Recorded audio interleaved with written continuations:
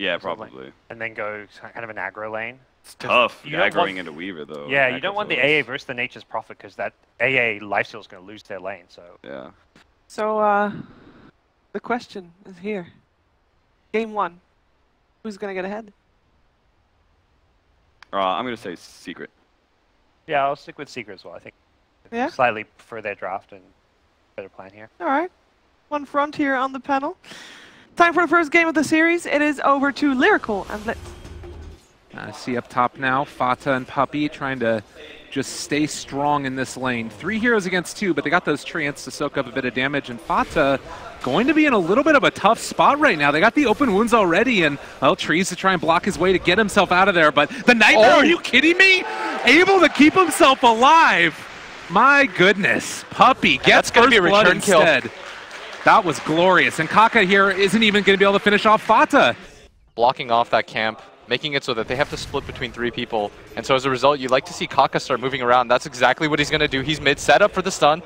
Quick and easy one. They're going to try and find this kill. Mid one, trying to stay alive himself, but it's not going to be enough. And YapzOr wasn't able to get there in time to finish off SC. Make things happen later in the game once he gets his levels, since he's being left alone around now. Oh, mid right now. Oh, God. Hold that thought, as mid one doesn't have Ghost Shroud. Yeah, Puppy is here. He's going to go for the Nightmare again, but there are so many heroes. Great Impale trying to turn this back around. Kaka, can he get the kill? Yes, they will. But they are sort of bringing in this Nature's Prophet as well. FATA trying to bring down Faith, but everybody from NewB gets away. Now, most played hero for a reason. Yeah, and KP at bottom. He's got the Ravage available, mid one. Yeah, they're coming in. They bring in the Earthshaker as well, and Gale going to be he's just going to TP out. Oh, he's going to Ravage for this. All right, they use the Ravage, and a little bit of hate thrown the way of mid one. Is he actually... No, there's no way he lives here, right? Surely not. I mean, surely not. Mid one? Are you kidding me? Is he really going to live here? He had the stick charges, too. He can turn around and Reaper SC if he gets too close. It's maybe a bit too scary to walk up this hill and waiting for those wards. Mid one walks away. They committed so much for that. That was a Ravage, 3 heroes down there. It's going to open up the map a little bit. Mid's going to get shoved in as a result of this. Ace getting some farm. And Necrophos. Oh, no. Might even find a kill. They need to get the Reaper's sight. They are going to find it, and it's enough damage for the kill. My God, mid one somehow. Necrophos is that his turnaround potential is probably the highest in the game. Yeah. You've always got to be worried about that. As soon as you get to half HP, you notice that SEC wasn't willing to chase in at bottom. Now it's going to be KP that most likely goes down here. Is Puppy trying to go for the body blocks. Probably not necessary, though. Yeah, they'll just be able to go in now with the Nightmare, and that should be a pretty quick and easy one. Mid one finds himself another kill. Yeah, he's staying really far back by the tower. He realizes this Necro's playing a little bit aggressively, and the creep wave is pushing into me. No reason to be impatient here. Look at NewB, though. They're bringing in Kaka and Faith, and they're going to be able to find Puppy. Now, can they actually make anything happen? There's the sleep onto AA. The Impale connects onto 2. They do have a Ravage available, but they get the Reaper Scythe off first, and Kaka trying to turn this back around. Are they going to be able to do it? The ulti comes out as well from the Venomancer. A lot of damage being dealt. They lose the Earthshaker as well, and NewB maybe just getting a little bit too far forward there. They're going to lose SC as well.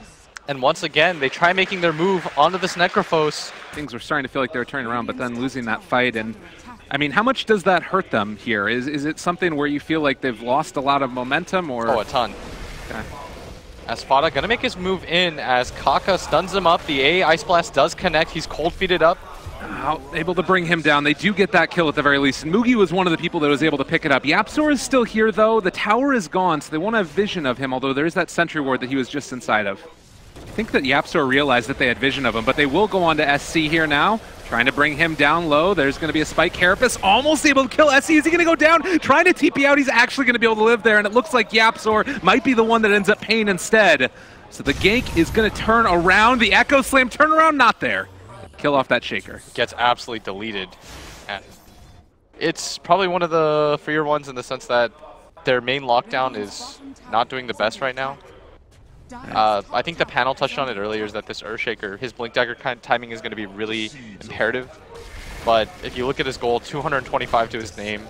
Oh, Faith down bottom, just going to get picked off. And that's the strength of a Nyx Assassin. For sure. Meanwhile, KP up in the top, he has the Lifestealer infested into him. But not really a great way to catch these people. Is Puppy, are they going to try and go on this? Do they know? They don't know the Lifestealer's inside of him here. They jump out. Surprise. Oh, the Sprout. They're going to lose Puppy, but Nature's Prophet at least gets away. And they don't have AA. Mid one pretty much unkillable here. I mean, look at this. There's 4 heroes around mid one, and he just doesn't have to worry about anything. Puppey is here as well, though, and he actually needs to be a little bit concerned. Nightmare is there. Impale, can it come out? It's going to connect onto 2 of them. Not bad. It's a decent way to start. They have the beast grip as well. They got him caught. There's the scythe. He goes down. KP dead. No Ravage in this one. SC is gone as well. They've got bugs up on Moogie for a second, which gave him vision, and, well, they aren't going to be able to catch Kaka. It looks like they aren't going to be able to get the lifestealer either. Just not enough damage on anyone. That clutch 4-staff Puppey is going to go down. Blast down. Ooh, you're dead. FATA finds the kill there. Okay. The chat wheel is coming online. Yeah. It's the morale booster. It really is. I feel like the people are a little sad that the voices are taken away, but... Oh, God. Now KP again, going to be in trouble. Does he actually go down here, though? The pipe? Or rather, the hood, able to keep him alive for a moment, but they've caught the Earthshaker down bottom, too. It just looks like all over the freaking map. Secret are going on him. God, it doesn't really feel good. Look at this. They're just getting ran around, circles around him. Yeah, and Ace, he realizes all the spells are done. Faith should go down for this FATA, even going to TP in the back lines. God, it's all falling apart. Secret are just dismantling them. So it's not going to take one team fight for NewB to get back into this game. It's going to take 2. And with another 5 minutes, it'll take 3. Moogie will be found. They've got a catch. They've got themselves most likely a kill as well. That ward, it's kind of a nifty one there from Secret, keeping vision over the ancient camp, so nothing is gotten for free here for NewB. Yeah, nothing really safe for them. Like, they are trying to protect their jungle area, but because they haven't been able to deward that one, it's been hard for them. And Ace picks up the Aegis for free, goes wildly out of control for you. Yeah. As NewB. All right, this should be the big fight here. Now they have a Ravage available. The Ice Blast is not going to connect, though, and Puppey, Nightmares himself, still staying alive for the moment as Ace takes down Faith. The Echo Slam is there off to the side, but it's not going to be enough damage. They are going to be able to possibly kill off and take down SC. Everybody else is living. FATA's pushing along the bottom lane. It is just a catastrophe here for NewB. Yeah, and their high ground hero is down. They do have Ravage available. Earthshaker, Blink Dagger is online, but if he does not kill everybody with that Echo, then it's likely that Secret just march on through. And with this pipe on mid one, it's becoming less and less likely. This is just devastating. I mean, look at it. You got the bottom lane. They're all going to go down there to try and deal with the Treants. Up top, Secret's going to take another tier 3 tower. There's just nothing here at all. And he might just try and solo Moogie here. He gets caught there for a moment and stuck inside of the trees. Nowhere left to go. He brings a bunch of heroes down with him as well, so the rest of Secret can push the top lane. And Ace is diving tier 4s to kill off Faith. The Fissure doesn't even connect. Oh, Blitz, turn away. GG is called. That was disgusting. Yeah, probably one of the more brutal series that we've seen so far, but this is just how good Secret is. As they absolutely run over NewB, who has taken an absolute beating at this tournament. Haven't won a single game yet. As Secret, they just cleaned house. Oh, man. Where do you go from here? Like, I mean, for Secret, it's great. It's amazing. You know, you show up, you get to, you know, lay a beat down to the TI runners up. For NewB, I'm like trying to figure out, like,